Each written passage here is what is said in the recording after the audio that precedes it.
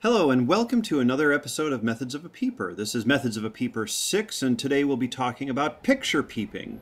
Picture peeping has gotten a lot more common here at the park since the advancements in digital technology and iPhones and cell phones with cameras in them and such.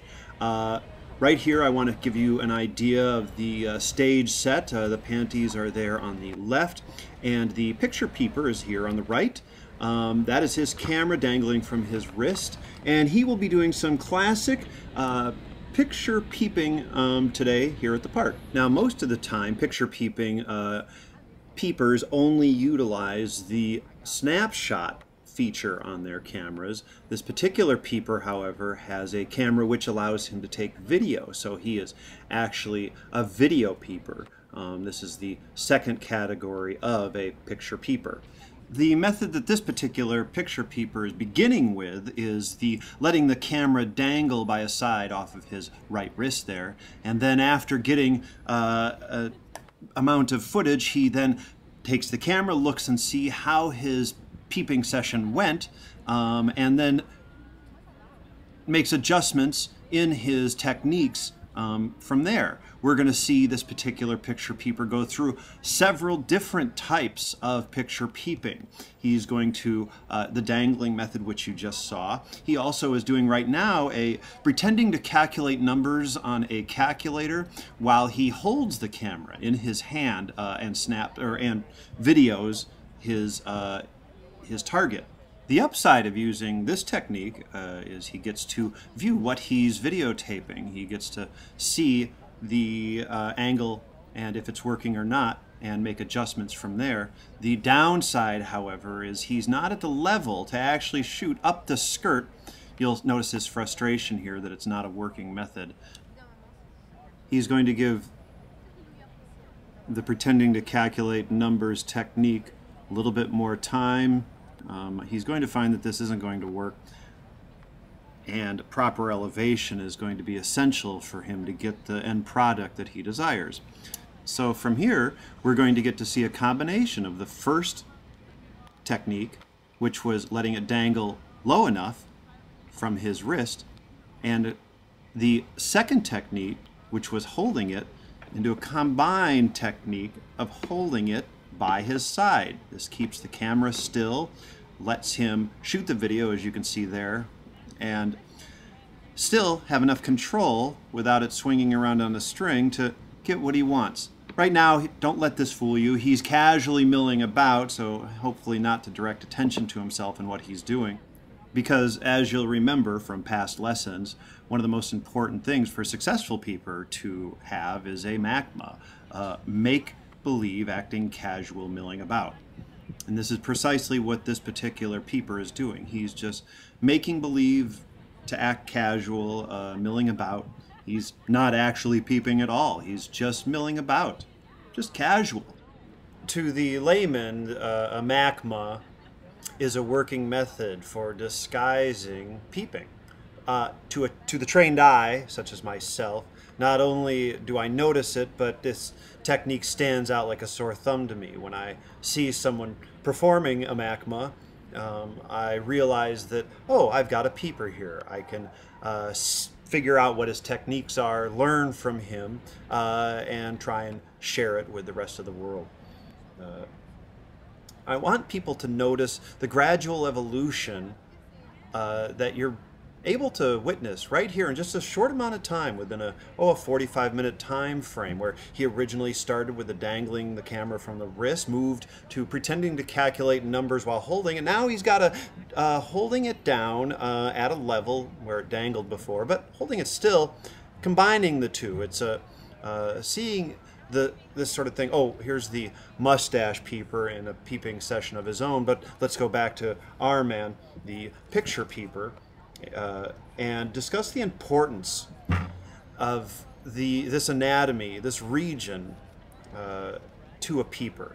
It's more than just a passing fancy or a hobby. It's a way of life, and I think that these videos can illustrate that. For instance, our peeper, our picture peeper, has now moved to a different part of the park. He's left the other panties behind moved on to these new ones here, and he's using the technique that he had perfected earlier, keeping his camera low, held steady, now prepared to take long extended videos that he can view to see how they're coming out, but in the end have a long product that he can take home and use, or use however he wishes, so he doesn't have to just peep at the park. He'll be able to continue his peeping session at home and into the night, and maybe even at work and throughout his day, in what I suspect is the goal of reaching a continuous peeping session without end. And I think that's the ultimate goal. I think all the peepers would agree on that. I believe that by viewing these peeping videos, getting yourself in the mindset of a peeper, we are able to understand the importance of peeping, the world in which a peeper sees himself in, what he can take from it, and of course, eventually, the ultimate goal of peeping. A continual, never-ending peeping session that is 100% focused on panties. And I believe that the need for this is so great. It obviously goes beyond a hobby or just a passing interest into the realm of necessity. So the way you or I would need food or air or love to have full life. A peeper needs panties. He needs that region of the body to feel ultimate life. And in the end, each peeper, I'm sure, feels that on their deathbed, they hope that they'll be able to look back at the life that they have lived, and having a majority, even more than a majority of their life spent peeping panties. In real life, on the video recording device at home during the day, in the nighttime, just a constant focus on panties. Panties, panties, panties, panties, panties. That's the thought process that is going through our picture peeper's head right now, and goes through all of the peepers' heads. Panties, panties, panties, panties, panties. It's the word that's just repeated over and over and over again. You'll even see him try to distract. You'll see a peeper try and distract themselves from that word, from the panties, from peeping, but it cannot be done. They will continue their focus to be between the legs, to have the panties at the center of that target. Even after the panties have left, as I've shown in earlier videos, they continue to return back to that spot where the panties were, and circling the park, circling the world for more panties. There's no limit to the amount of panties that your peeper can see and still ever see satisfaction. That is what I hope to illustrate with these Methods of a Peeper videos.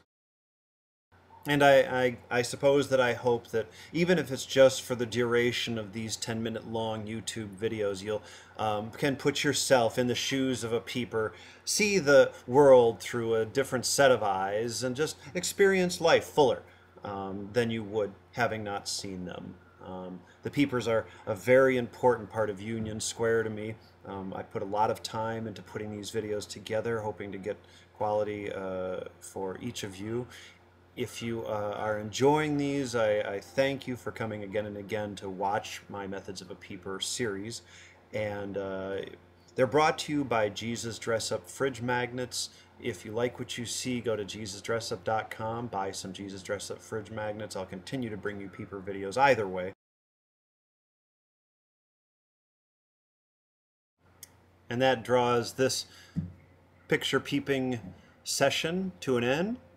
I'd like to thank you for coming to the site. I am so happy to be able to bring these to you. This is an Amazing Strangers production of NormalBobSmith.com. Thank you very much for coming.